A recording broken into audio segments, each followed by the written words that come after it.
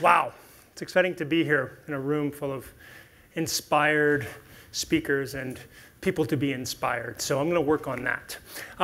When we think about climate change, generally, this is what we're told to think about.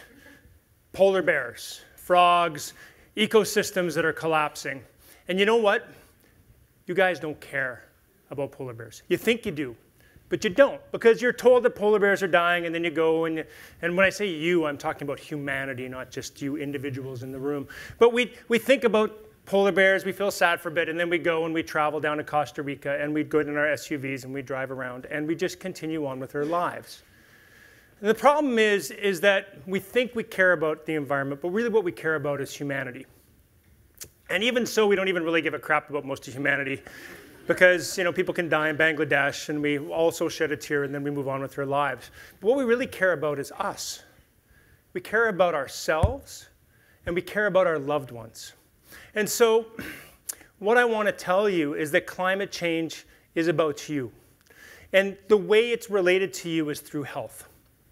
In 2009, the Lancet, one of the world's leading medical journals, said that climate change was the #1 threat to public health in the 21st century.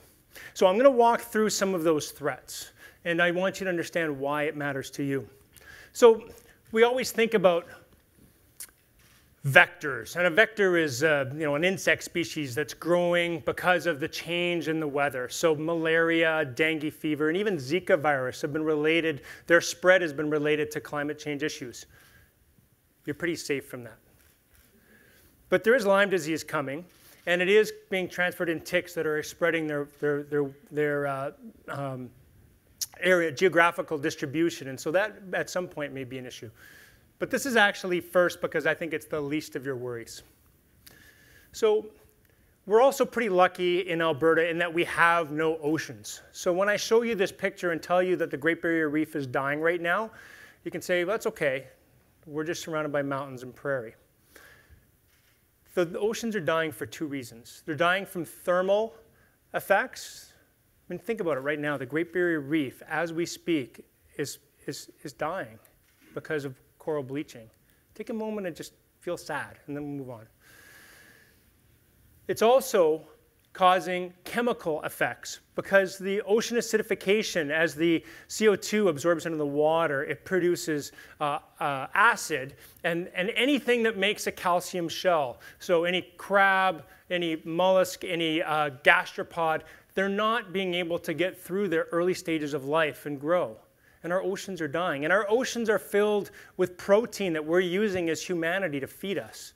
So this is going to be a big issue, even though we're in a landlocked Alberta.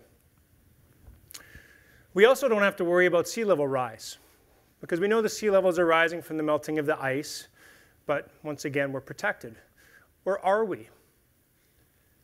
The biggest, the most important city to be affected by this is New York City. It has 8.5 million people in it. Florida is going to be massively impacted, 20 million people. And in Canada, we have Vancouver that's going to be the most affected with umpteen million people. And they're all going to have to move. And I bet you some of them are going to be moving here. And that's going to create refugees and internally displaced people. And I tell you that these people do not have good health. They don't have primary care. They don't have access to good emergency room care. And of course, they're living... Oh, there we go. That's what I was looking for. And they're not going to have access to... and they're stuffed in this space where they're just not going to have good health. And so this is a big issue. Fires. Have you guys been paying attention to what's happening in California today? It's pretty scary. And people tell me that we're protected in Alberta. Well, guess what? Fort McMurray, 2015, Slave Lake Fire, 2011. How about Waterton, 2017?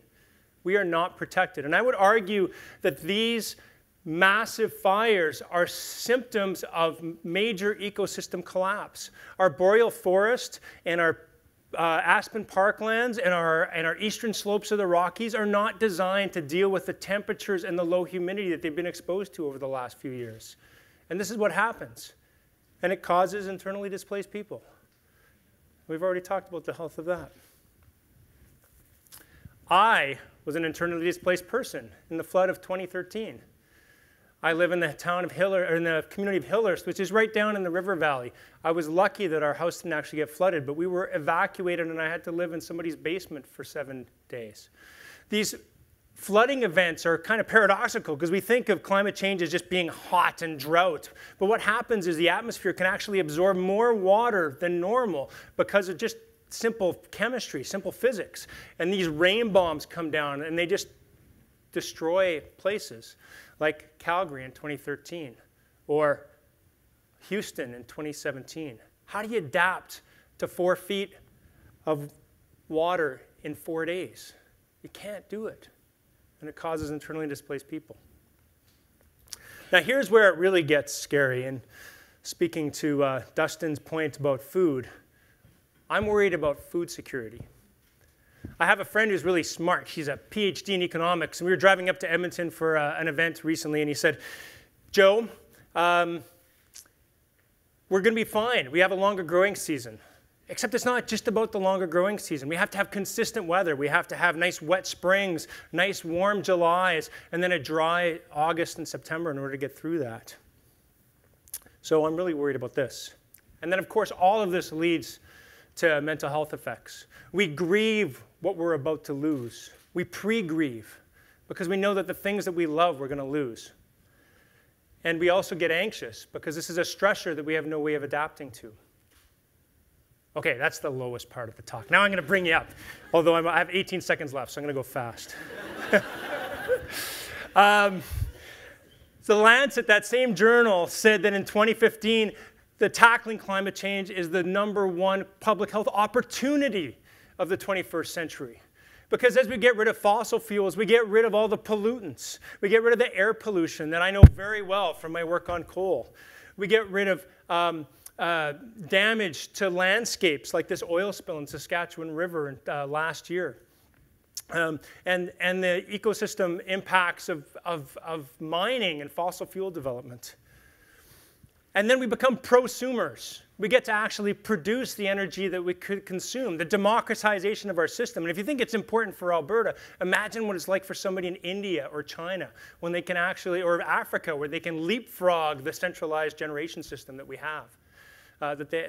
They can just go straight to distributed energy. This is exciting stuff, and we should be excited about this because the future is bright, and we can be a part of it. But I want you to remember why this is important. This is about them. This is about me, and this is about you. And you have to fight like your life depends on it. Fight like their life depends on it. And let's save the world.